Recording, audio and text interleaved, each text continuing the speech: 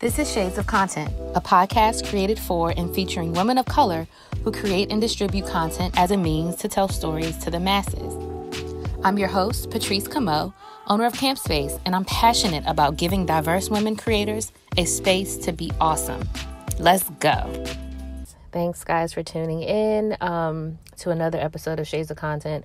I know I typically don't have introductions like this, but we recorded this episode a little differently, so I'm just hopping on to give you guys a preview of what this episode is about. I am so excited to release this episode featuring Tykeia N. Robinson, PhD, also known as Dr. Keia.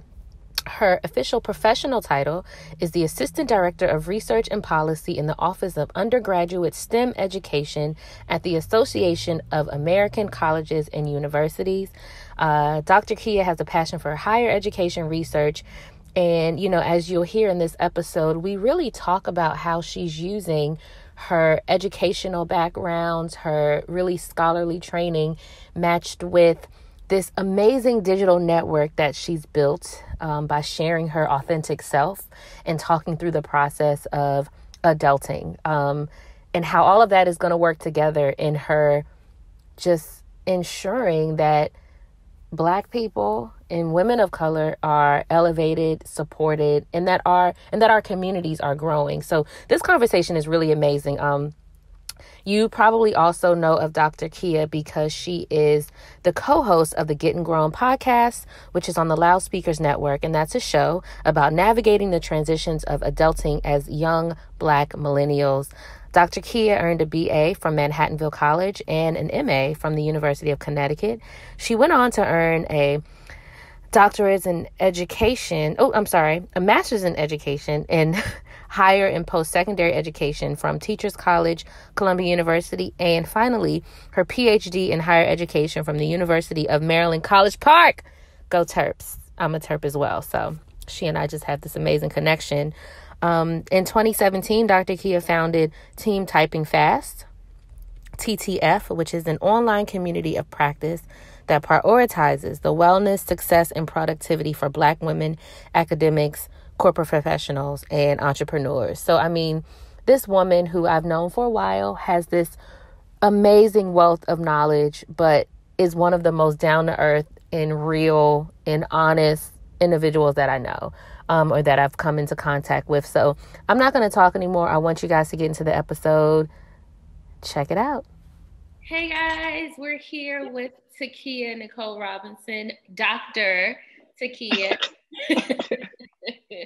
I am hey guys. So excited to talk to Keia, and I'm going to call you Keia, not Tykeia. Please okay. Call me Keia. Everybody calls me Keia. Yes. And, you know, we'll get into Keia's story, but just a little background. Keia and I met, and I don't know if you remember this, probably like I do. A long time ago, getting our hair done, right? Yes. We were both at the green room. Getting our hair done. You were, I think, in your PhD program at the time, and that our hair done was really kind of like vent session. I feel like we will always just be in there, just like always, just talking. So, you know, yes. to be able to interview on the podcast as a content creator and someone who is really pushing out content that inspires our tribe, but not also just the content that you're putting out, but bringing people together through your in-person events. Like, I just love it. So welcome everybody. Welcome to Keia to the podcast. Keia, briefly tell us about yourself. I know that's such a broad. I'm so happy to be here. It's a huge question, but I'm going to do my best not to talk for hours. But yeah, it's just awesome to be here. I'm really, really proud of Shades of Content and what you're building. And I was just so honored and grateful to be asked to be a part. And so briefly, my name is Keia, and I'm originally from New York. I came to the DMV about 8 years ago now, which is crazy to say out loud, to start my PhD program at the University of Maryland, College Park. Happy homecoming. Yes. Yes, indeed. We're proud Terps over here. And so I came here for school, continued to work on campus. And after graduation, transitioned from being a university administrator to more working in like the research practitioner kind of space. I now work at a think tank in DC, or by day, where we help institutional leaders solve like operational and functional problems at colleges and universities, specifically around issues of like diversity, equity, and inclusion, which is really, really popular, especially right now. And so we help institutions who have missions to be inclusive places with commitments to social justice. We help them kind of realize those laudable goals in practice. I have, got bit by the research bug. I've always been a nosy child. And I think that that's been cultivated in my nerddom through manifesting as someone who has a passion for asking questions and telling stories. And a part of that work has been through the Gettin Grown podcast, which started shortly after I finished my PhD. I started with my good friend Jade. And it was just about navigating, we call it the ghettos of adulthood, literally being 20 somethings and 30 somethings who woke up one day and was like, wow, I'm a real live adult and I don't know what I'm doing. And we just talk a lot about what these transitions mean for us, and really kind of cultivated a community around the confusion and strife and struggle of learning how to be grown adults. And through that, I've been able to also kind of curate an additional kind of community for women who, we call them type fast, like women who type fast. And that's not limited to academia, but because I'm an academic, it is kind of like concentrated in that space where we just get together and support one another, really find strength. I think of community as an act of resistance, as Audre Lorde put it. I'm here solely because of the women, men and women who made sure that I knew what I needed to know and had what I had to have in order to navigate college, grad school, professional life. And so I've just always had a great passion for creating those cultural spaces where that kind of cultural capital can be shared. And through that, Team Type and Fast was born. It's just by a way that we kind of chronicle our progress as we deal with the different projects that we have. So whether you're working on a real estate license, or you're writing a book, or you're working on a business plan to start a business, or you're writing a dissertation, or you're submitting publications as an academic, like we come together and we support each other and to do our work and do it well and take care of ourselves in the process. So that's all of the many multiple parts of me and my life right now. It is a lot, but I've always been a person who's been doing many things at one time. So it feels unnatural for me to not be in that space, but really happy to be here and happy to share my story and what I'm learning about content creation and all of that. When did you guys start Gettin Grown? Gettin Grown started in March of 2017. Okay. We are almost 4 years old, which is crazy. Were you pursuing your PhD when that was happening, or had you already gotten it, received it? So that happened just after. Okay, so I will say that I was approached and encouraged by other podcasters to kind of jump into the podcasting space while I was writing my dissertation. And it was a hard no, like, no, I'm good. I don't need another job. I'm all set. And I really, I was just happy for my friends who were doing podcasts successfully and was just like, let me just be your hype man. I'm just excited to support you. But, it came back around after I finished my PhD. And it was broached to me as I was thinking about podcasting as a space for entertainment. People listen to podcasts to be entertained. And Kid Fury was very plain with me. He was like, we need podcasts of people who are telling their story. Everyone's not out here going to be a pop culture maven. There are those women who just get up every day and go to work, and they would very much relate to you. And so that is kind of how I was won over. And I very much started. Jade and I both started the podcast thinking, oh, we'll do it for a few months and see how, folks respond to it. But it really picked up in momentum rather quickly. Here we are. Can you talk me through? So because you have so many different facets, I'm gonna focus on one facet, then the next facet. So with Gettin Grown, like it obviously popularity increased tremendously. I believe you guys are on a network right now. I'd love to hear just like, cause you're the homegirl, right? And you're right. very clearly, even though you're the homegirl, that you have this platform that is reaching out to so many people. So I walk me through kind of like what did that look like to start this podcast? And then like, obviously maybe it organically grew. Like, how did that feel for you and Jade? I had the pleasure of meeting Jade, a few years back. She's like, absolutely. Y'all, like I said, the homegirls, absolutely. And, how do you take, and I say that also to say, and this is just what it is. Sometimes people are personalities, right? That you get on the podcast or on the Instagram is not really who they are. Right. But y'all are y'all. Like this is your show. And so I'm just, curious, like what that process was from start to where you are now, like maybe some things you learned, and then also like how are you both dealing with this popularity, right? Because you have way more people that know who you are. It is still very strange to be approached or, recognized in that way, because it's still very much like, oh gosh. But, and I have lied before. Like people be like, are you Keia? And I'd be like, no. So that is very odd, but I think that's more of a function of my own personality. As much as I enjoy real good conversation, I'm an introvert. And so being around large groups of people, specifically strangers, does kind of take a lot out of me as a person. And so it's been a bit of a learning curve, learning how to manage myself in situations with others. But from the very beginning, Jade and I kind of made a commitment to one another that we were just going to be friends talking. We never approached this opportunity as a means to get rich and famous.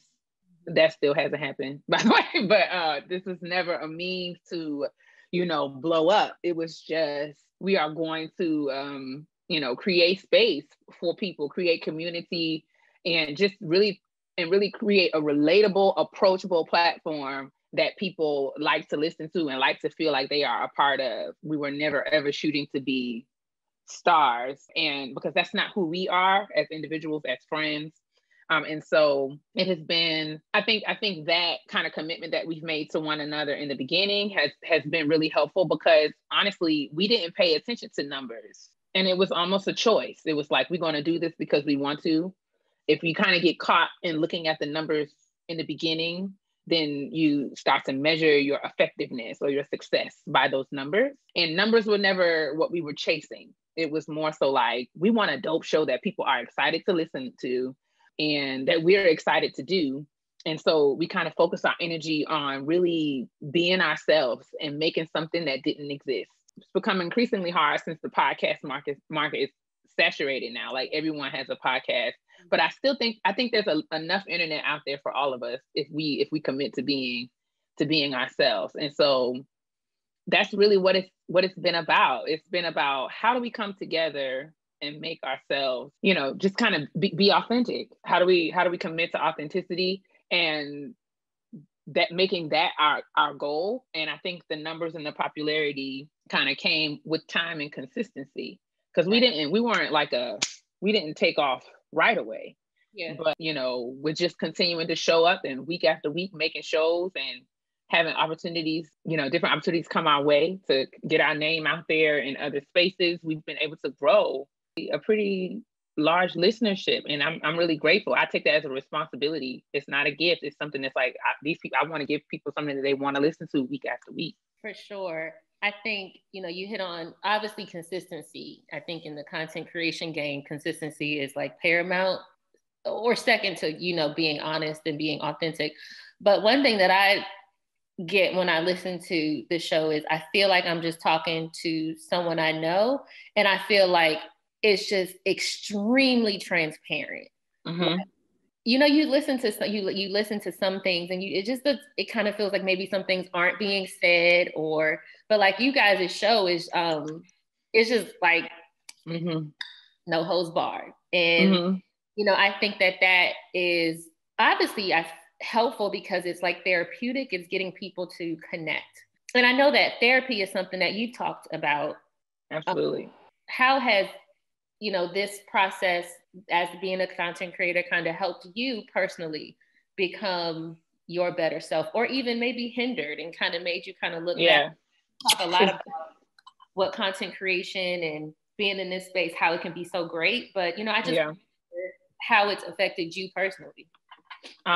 It's definitely been a mirror. It has pushed me to really live up to the value of authenticity that I say that I have, right? So I aim to be the same Tykeia in every space, whether I am at the National Academies of Science presenting, or whether I am, you know, at the track or in the choir stand, or, you know, if you see me at a Target, I aim to be the same Tykeia because I feel like it is important for me to show up in that way. And as a professional, I've been forced or challenged, I should say, around showing up as Dr. Robinson, and how there are parts of Dr. Robinson and Keia that can't coexist.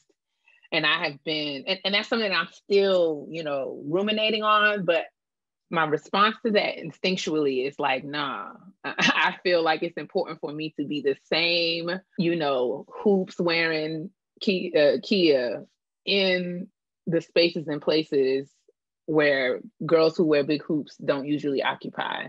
And so that standard of authenticity is really, it's like when you say something, I say all the time, like, adulting is about making, it's like holding you accountable to everything that you say. It's making you question everything you thought you ever knew. And it's making you really, really stand firmly in who you say that you are. And so I have been tested through the show in the ways that I have had to be transparent in ways that I probably wouldn't have if I didn't have the responsibility of the platform that I feel like we've created.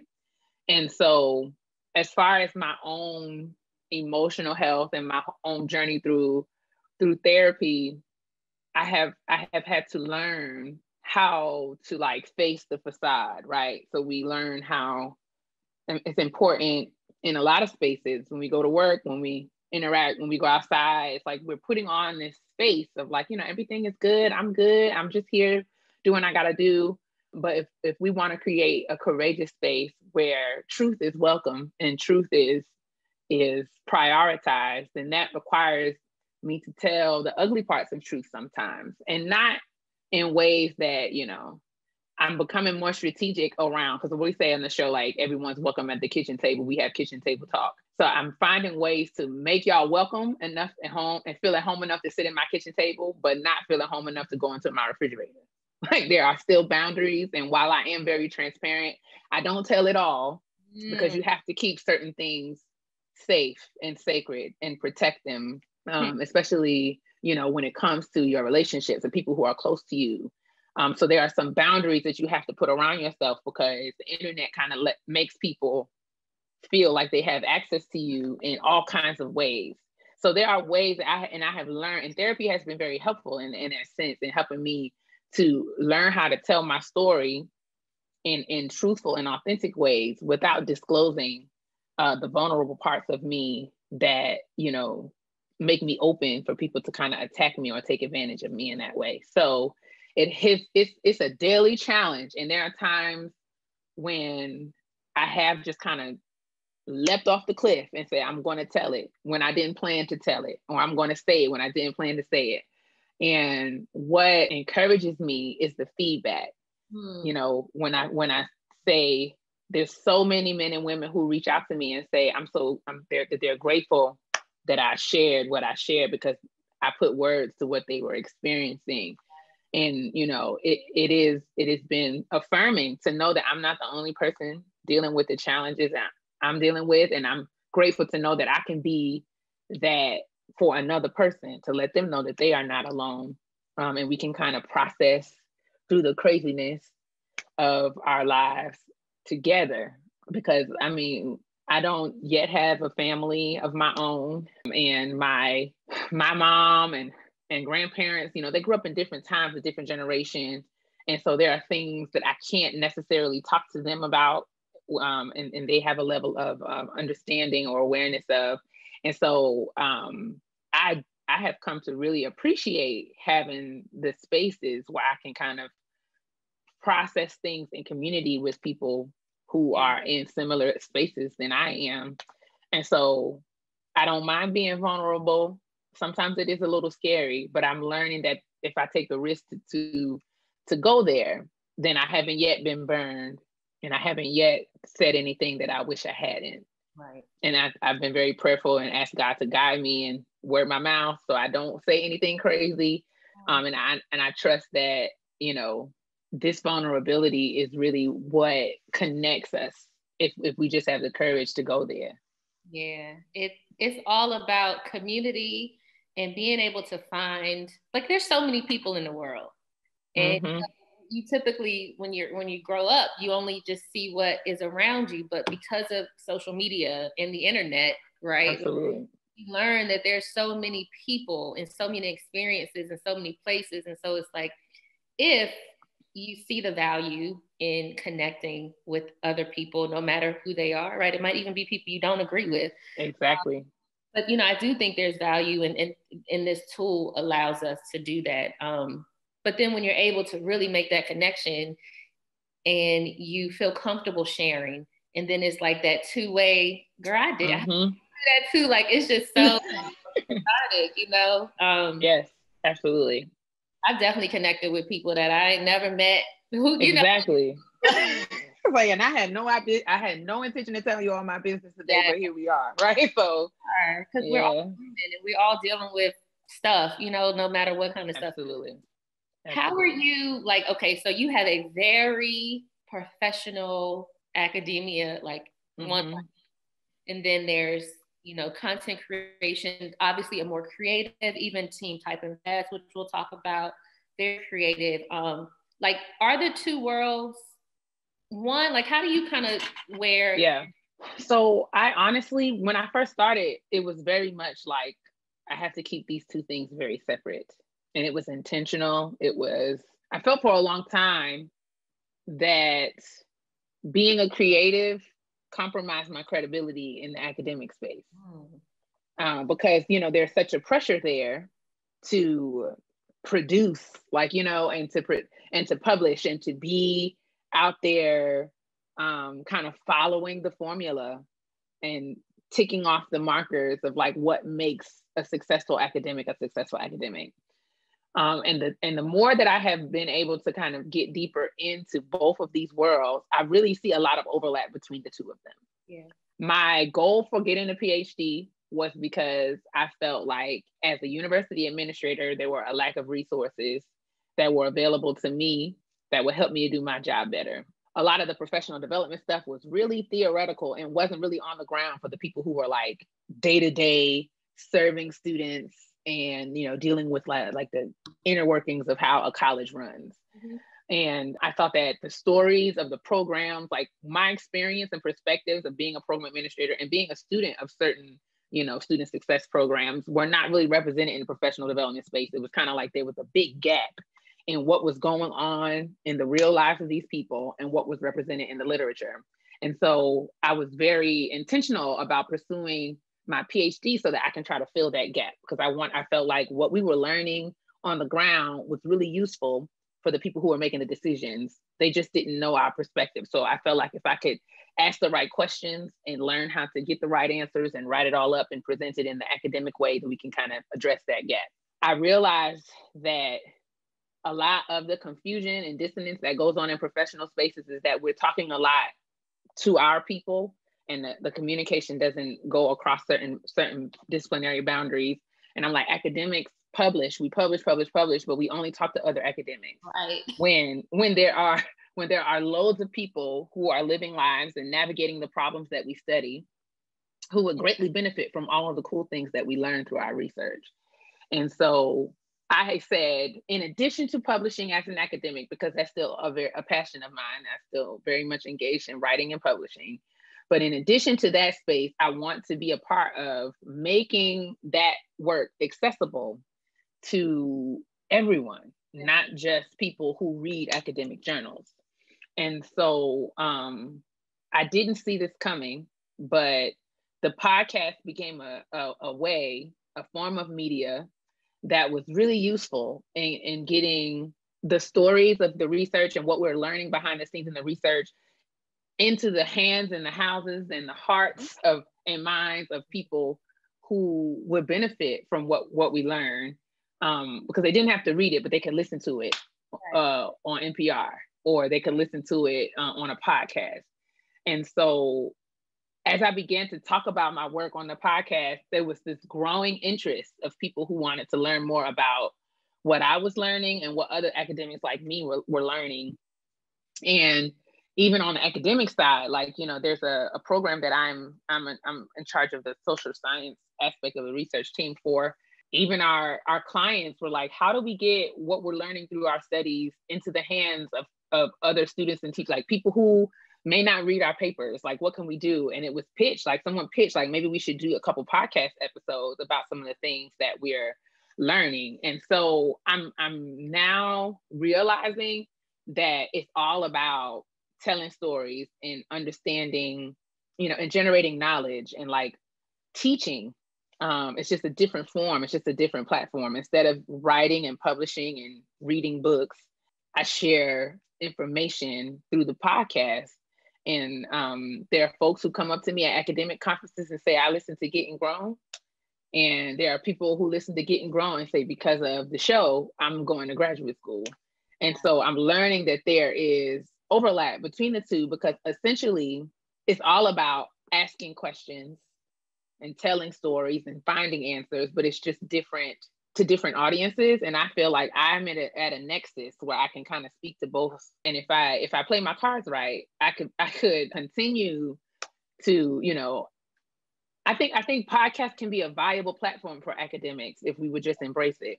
And I would like to be a part of that charge. I would like to be a part of disseminating the research that we work so hard on, you know, to audiences that extend beyond academia. There's no reason why, you know, information that we're learning through our research is not things that should be running on news spots or should be on the shade room. I mean, like, it's real life now, especially when we think about the socio-political time that we find ourselves in.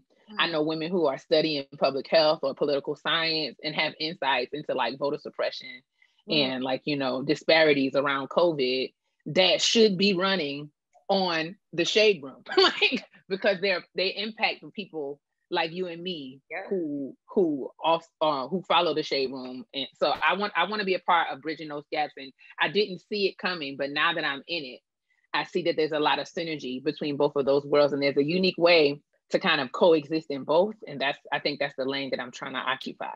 Well, you know, just hearing you say that, I remember I worked at the Endocrine Society, and I would have to attempt to read all of these scholarly freaking, I would be like, really? Yes. And then put it in a press release and shoot it out. But we would never shoot it out there was never a way to connect it, right? Right. To people, like say the urban community or the millennials.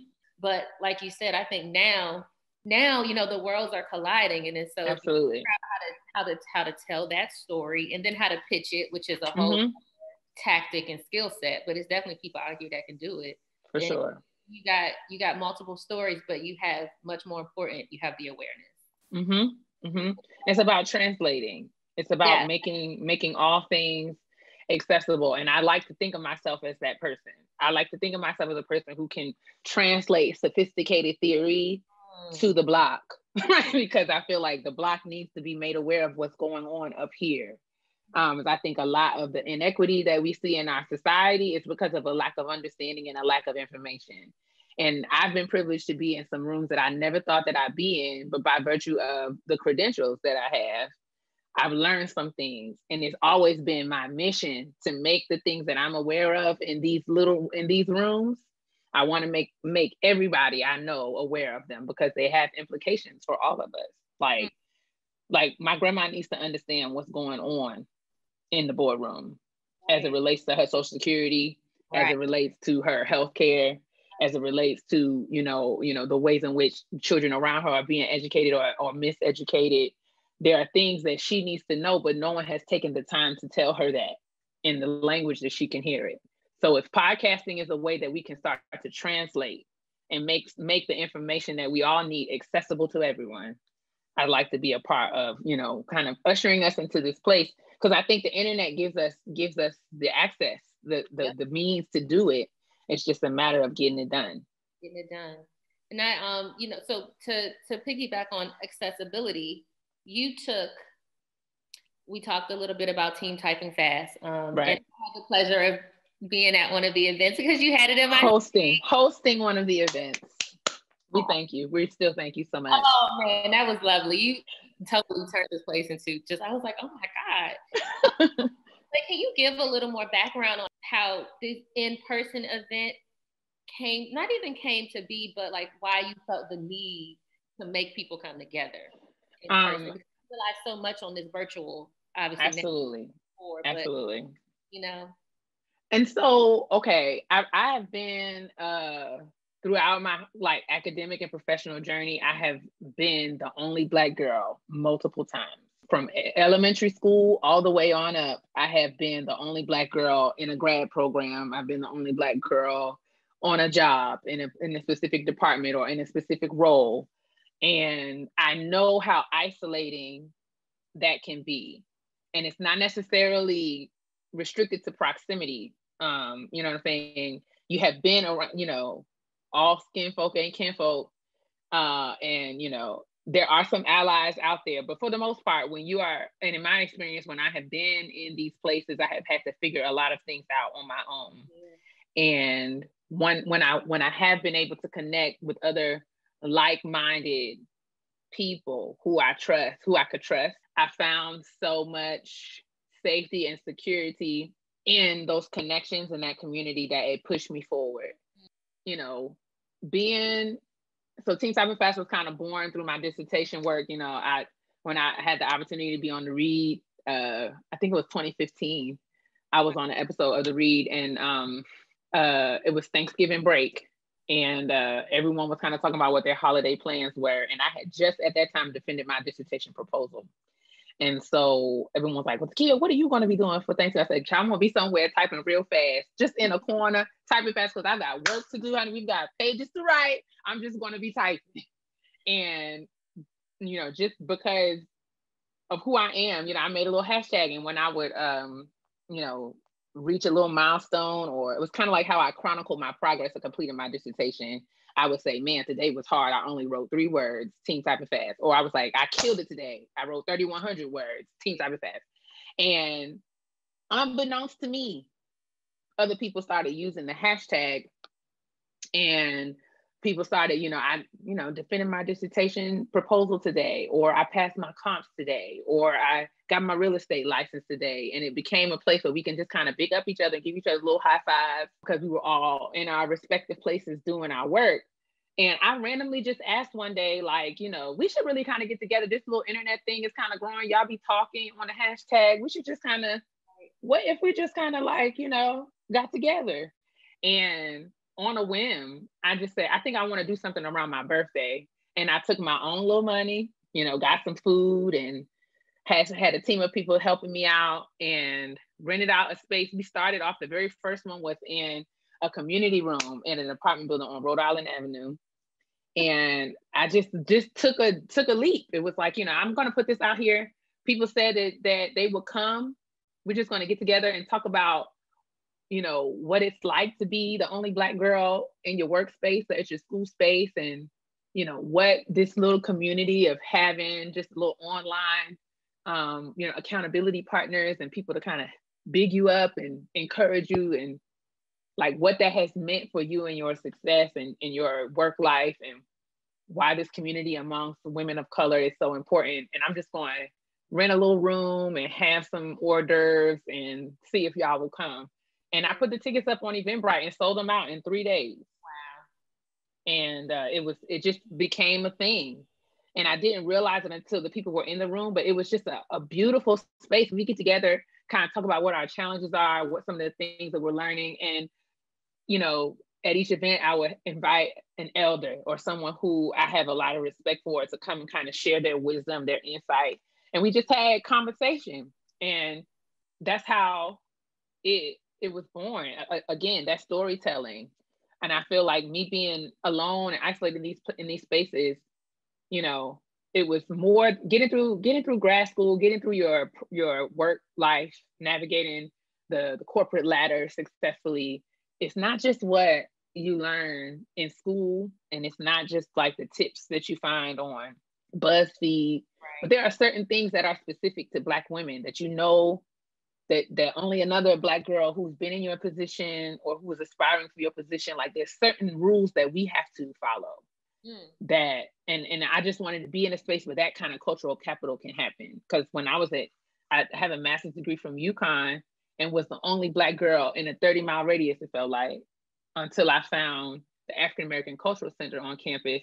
And it was in those conversations where I learned where I can get my hair done, where I could, you know, go to church, you know, who did the best nails. And I mean, we laugh and these sound like really small things, but also I learned which professors to stay away from, which professors to ask for recommendations letters and which not to. So it was these little communities and the places where this cultural capital is so golden, and it's so key to know that if you live on this side of town, you should live here and you shouldn't live there.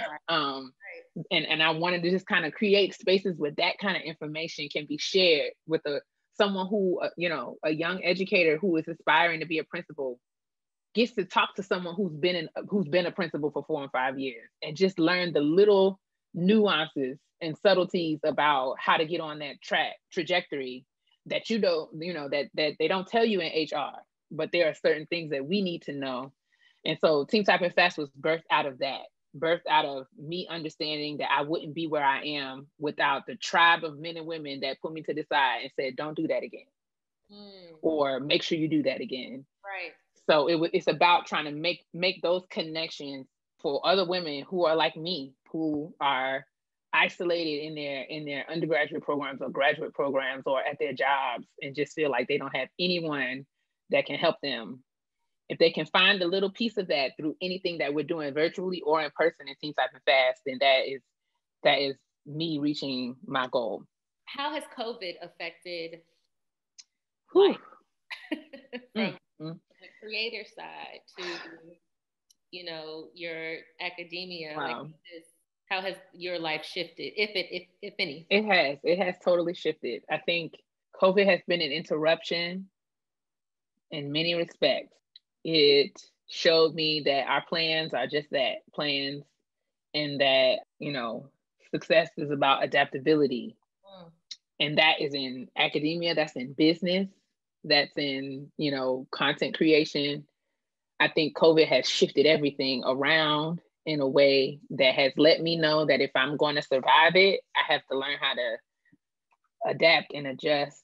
And that's been hard for me, someone who is used to being in control and having timelines and goals and setting them and meeting them by, you know, a certain time. I'm learning as a aspiring entrepreneur. COVID has been a master teacher in letting me know, you know, showing me where I was insufficient, where I needed more support, where I needed more skills. It's tested my commitment to all of this and my creativity, right? Because, you know, when the world is on fire, and every time you come on the TV or look on your timeline, you're just bombarded with bad news. It's hard for me to be inspired to continue to create when you're just trying to process all the crazy. But it has, you know, COVID has, and that's been the part of these last few months that has been challenging. And so, you know, it slowed me down. Like, we had plans for there to be, you know, several in-person Team Type and Fast events. We had plans for there to be several Gettin Grown live shows. We had plans for all kinds of things. And COVID has just put a complete stop to all of that. And so my focus now and for the last few months has been, all of our needs have kind of shifted now that we're all at home. So how can Team Type Fast and Gettin Grown adjust and adapt to continue to meet the needs of our constituents, of our community members? Where can we meet the girls where they are? And so and how do I take care of myself in the process, right? So that's been another challenge, because for a long time, Team Type Fast has been a passion project for me, and so I didn't really have a business plan about it. It was just kind of like wherever my heart was leading me, I would just try to get some resources together and do it. But this has shown me that I have built something that people are interested in, and so now I am responsible to really build an infrastructure so that it can be self-sustaining and not relying on me and my hands all the time. And so I've had to slow down to really kind of go back and try to rebuild this thing in a way that it doesn't all fall on me. And I've had to take some L's in the process, but my hope is that, by investing the time and the money and the attention to really building this out right now, that it will pay off in the long run, by being a self-sustaining kind of thing.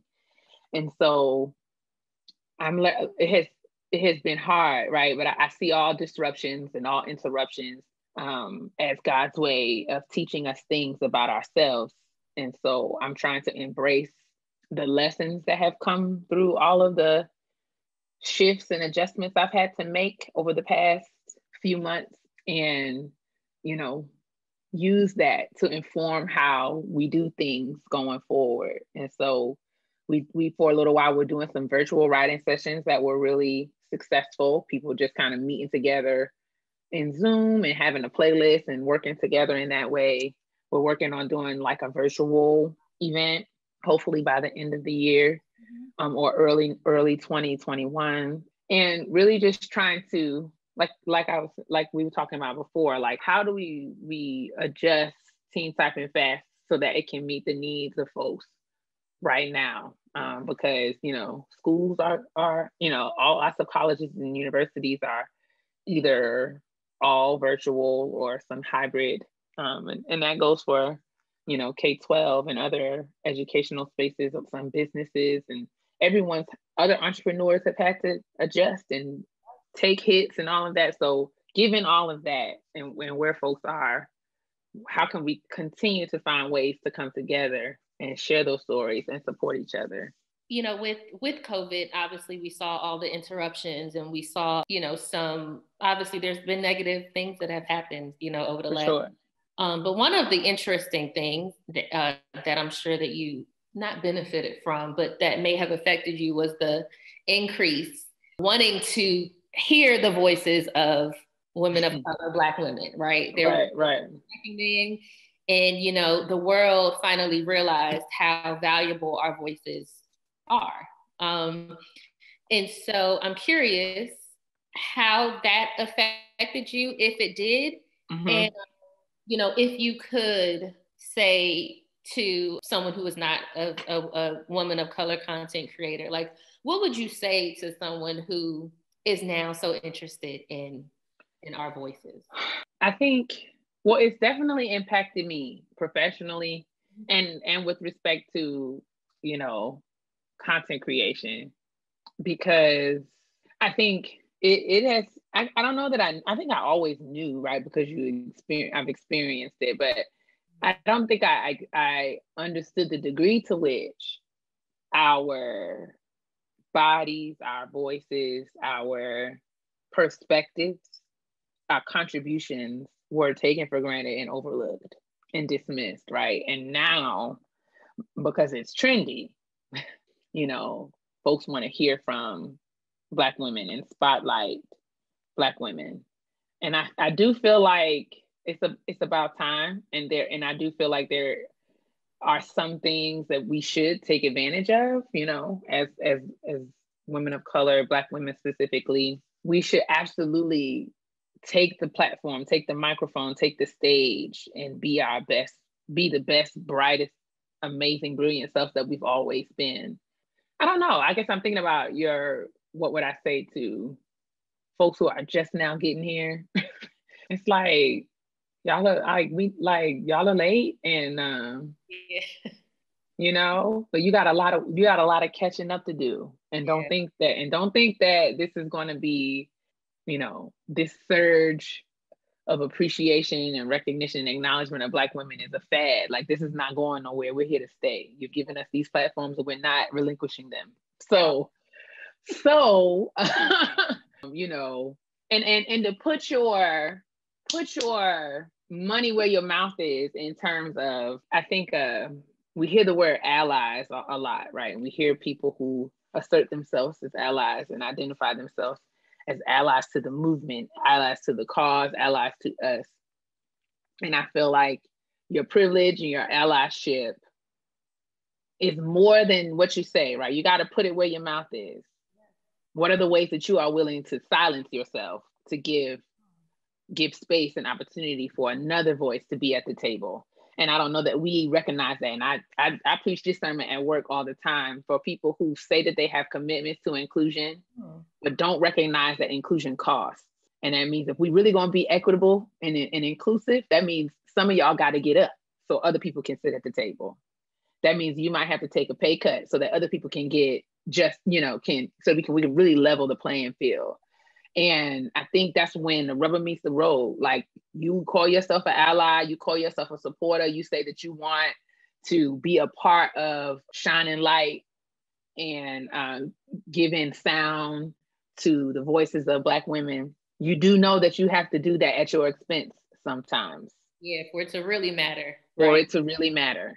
And because interest convergence is the thing. So if it's mutually beneficial, is it really change?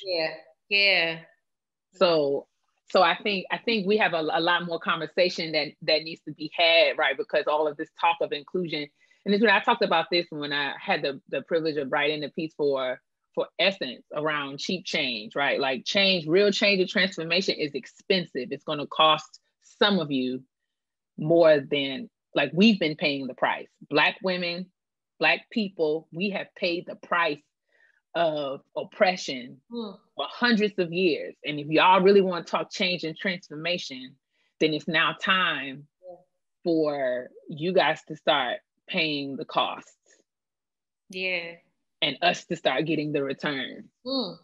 So it is more than, so that's my hope for all of the allies and folks of color. Like, you know, I want you to recognize that a part of your privilege, and you really recognizing it, means that you have to deny some parts of yourself and your access in order for you to really make the playing field as level as you say it should be.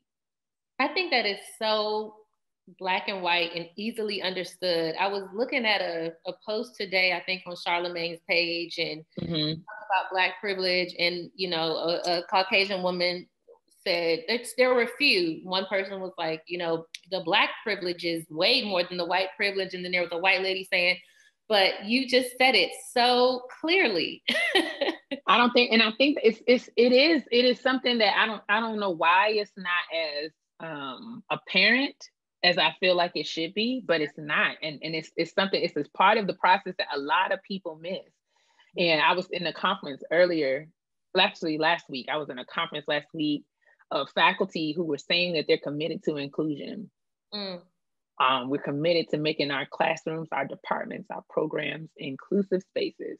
And then the next, you know, the very next statement or part of the conversation after that was about how do we incentivize our colleagues to change, you know, to adopt these inclusive practices and pedagogies. And I'm like, that's backwards, because folks who are truly invested in inclusion and equity shouldn't have to get paid more money. That's right. So you saying, I fully believe that everybody ought to get equal share and equal shot. I'm not giving up nothing though. At all. Like, I'm not giving up nothing. I actually expect to get more.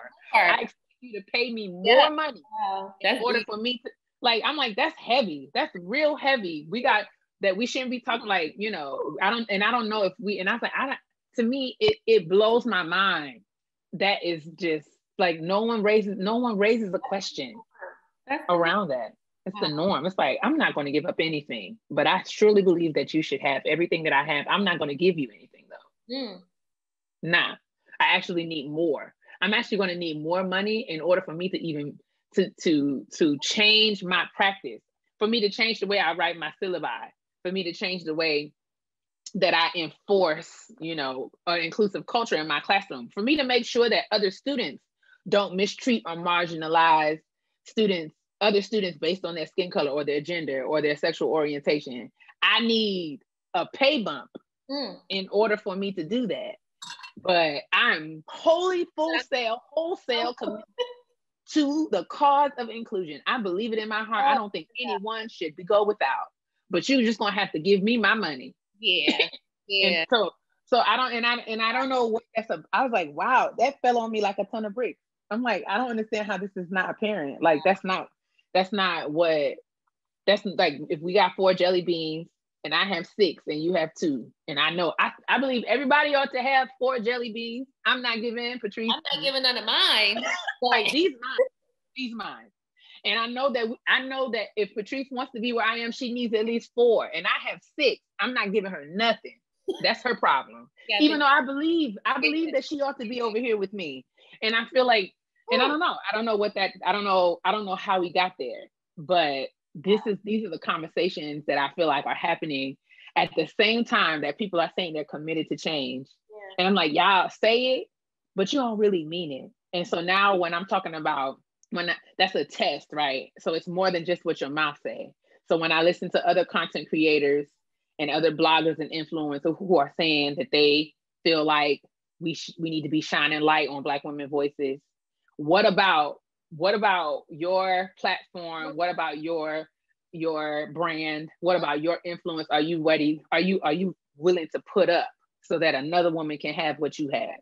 And I mean, and I think that the same goes for me. I think about it now. Jade and I, we promote other businesses, other podcasts on our show. When folks tweet us, we retweet, we share things, because I feel like it doesn't cost me anything to promote shades of content. Right. Because folks can listen to both shows at the same time and do. Yeah. Yeah. So I just that's what I would love to know from, it's gonna have to cost. What are you willing to put up? For sure. Highs and lows of this, I mean, I would say content creator process. Mm-hmm. I don't know if that's too limiting. No. I think it's all content creation. Yeah. Highs and lows. I get stuck. My lows is like, my flow is not steady. Like, you know what I'm saying? Like, I know I have other content creator friends and just friends in general, other professional friends who I feel like they have a steady flow of ideas. Like, it's like a faucet. They just turn it on and it's always there. And, mine can really kind of sputter sometimes. And I feel like I have to be in a space to continue to create. And so I'm learning how to take better care of myself and learn how to, how do I ensure the optimal conditions that I need? I'm learning what the kinds of things that facilitate my creativity. So I'm learning how to set my life up to make sure I can have access to those conditions all the time. But that's definitely a low. There are times when we struggle to think about what this week's show is going to be about. We struggle to, and especially with Teen Type and Fast, like having to adjust and think and reimagine how we do what we do, how we do what we've done for so long. That has been hard and scary. And because I'm a person who prides herself on doing things well. And so a lot of this is uncharted waters for me. I don't know how to do a lot of this.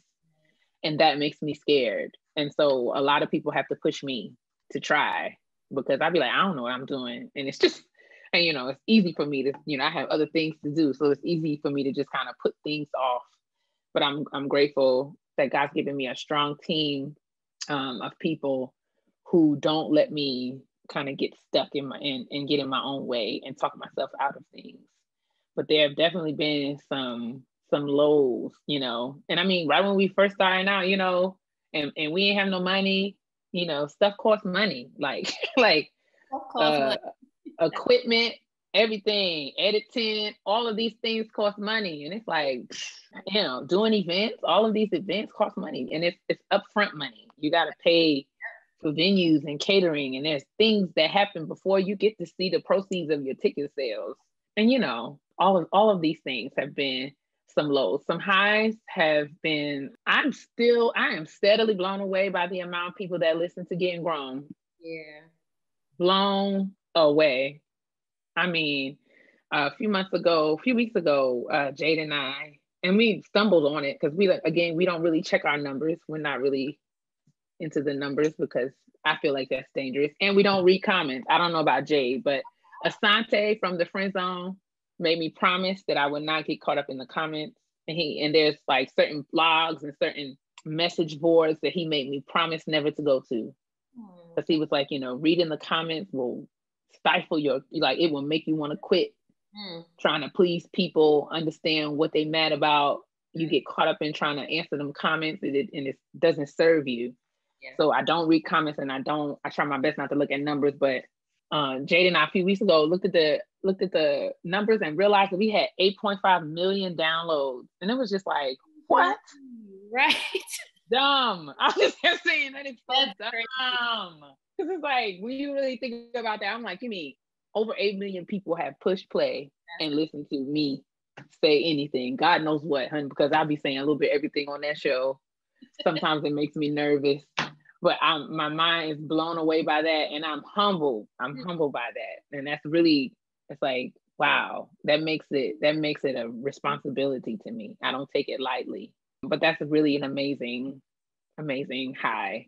I've been asked to write a couple of pieces for Essence at this point, and just growing up in a Black woman house, and my mama having Essence magazines on the coffee table, so being approached by an editor at Essence and asked to write something was just like, what? Like yeah. So that was amazing. And I mean, it's really been illuminating I love, like I said, I love getting the feedback from people saying that they connect with the show, or that they connect with something that I said, or tweeted or posted or something.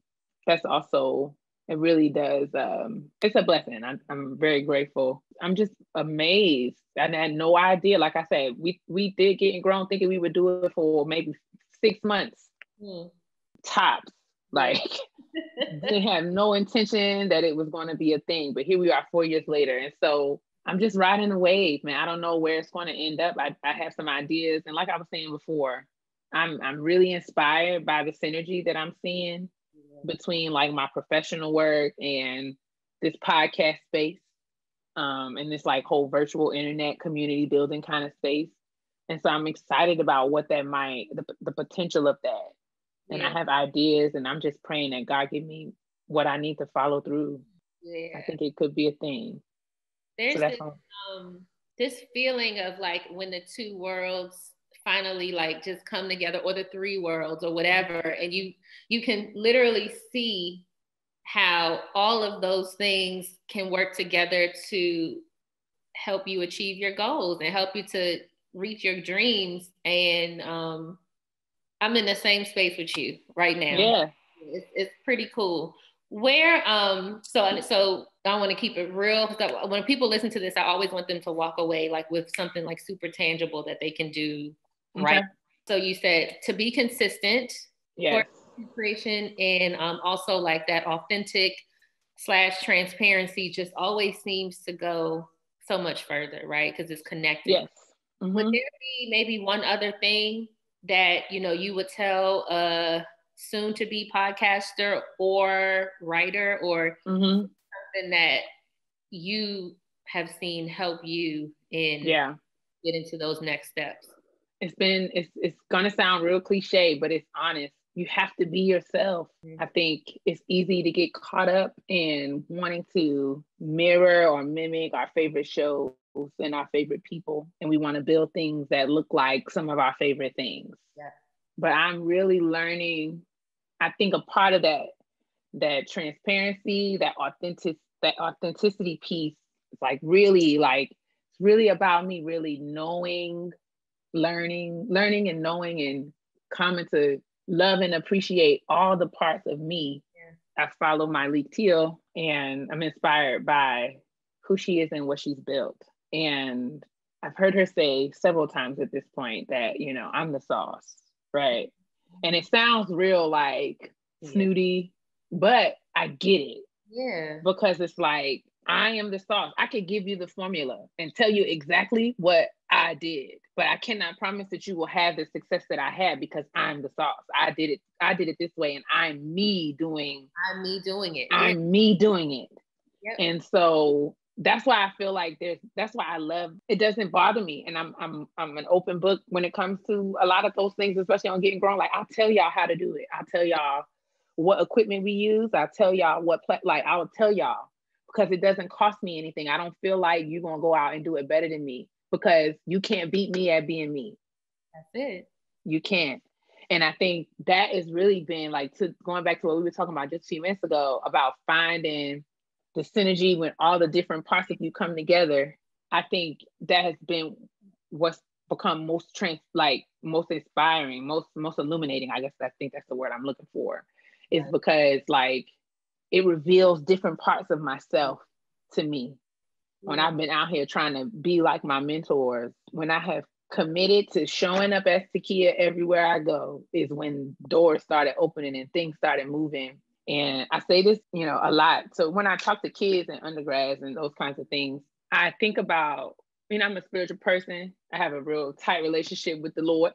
So I think about it like when God made, when he was sitting somewhere and said, I'm gonna make me a Tykeia one day, and she's gonna do this. Yep. And I don't know what this is, but I'm working to figure out what that is, because I feel like I was made to do certain things. And I'm working my butt off to find out what this is. Because when God made me, I feel like he was excited. She's gonna do this. She's gonna fulfill this gap. She's gonna answer these questions. She's gonna be in this space. She's gonna meet these needs. I'm making me a Tykeia for this purpose.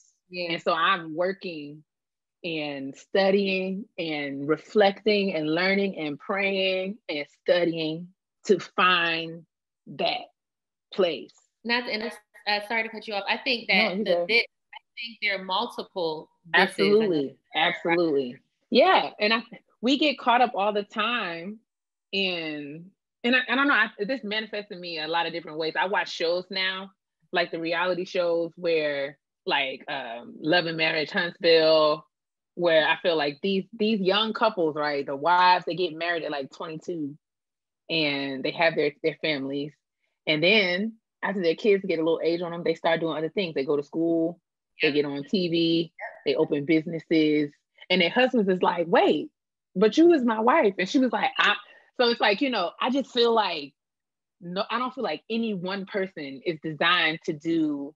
Exactly. Like, I don't think I mean, maybe I'm wrong, and I hope no one takes offense to this, but I don't believe that the Lord said, I'm gonna make me as a kid, she's gonna be a mother, and that's it. Right. I don't think that it's always a both and. It's always a both and. Always. Yeah. Mm-hmm. We are so multidimensional. And I think the difference, or the thing that hinders some from seeing all those other things is fear. Mm-hmm.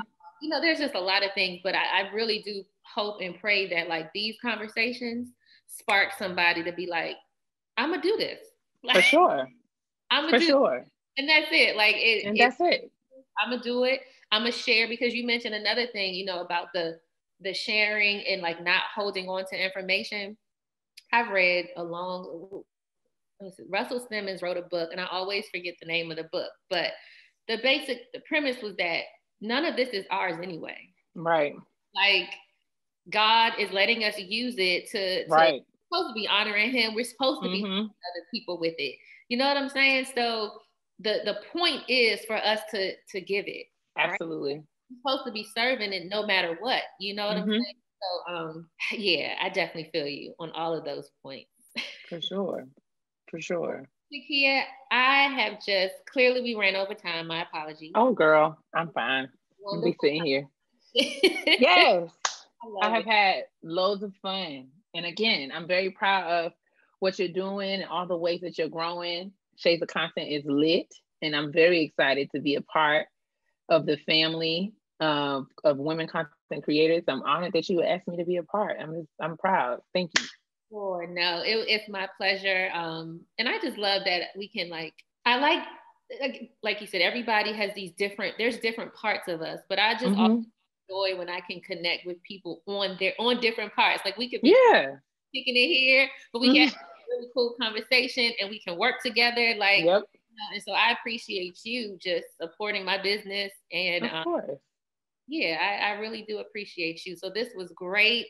I will be sure to link to all of the goodness that Tykeia has, from her social media pages to her recent article with Essence. But yeah, thank you so much, Tykeia. Thank you, Patrice. Have a good day or evening. You too. Yes, have a good one. Shades of Content is brought to you by and recorded at CAMPspace, a content creator studio for women of color. To learn more, visit www.campworkspace.com.